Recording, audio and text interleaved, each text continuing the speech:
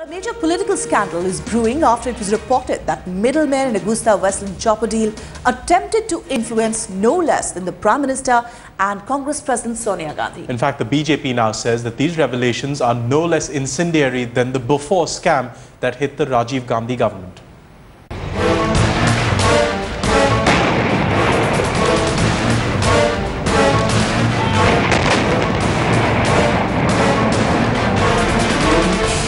Just weeks after India scrapped the fully compromised VVIP helicopter deal with European firm Agusta Westland, the opposition has enough gunpowder to label the scam India's next Bofors.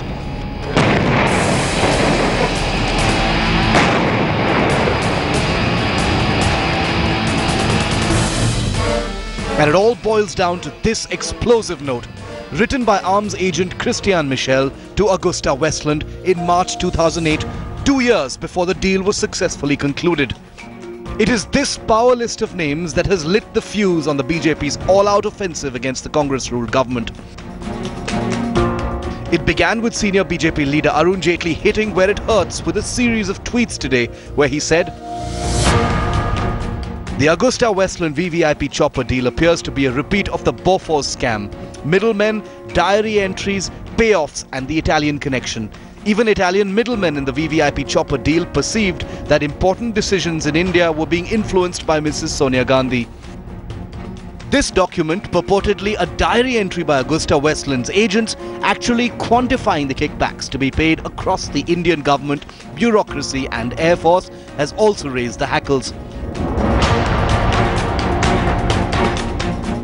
The Congress has refused to comment, but the opposition has decided to go all out. This is another letter coming, becoming public in the Italian court, but CBI has already got possession of it, but not revealing why. They are unable even to translate it because they don't want to read. It's a massive cover-up going up. And this directly talks about the Congress president and her coterie. So, Congress owes an explanation, CBI must tell the truth. That's what BJP expects. As parallel investigations continue in Italy and India, the chopper scam controversy has hit the very top of the Indian government. This time, it isn't just business, it's very personal.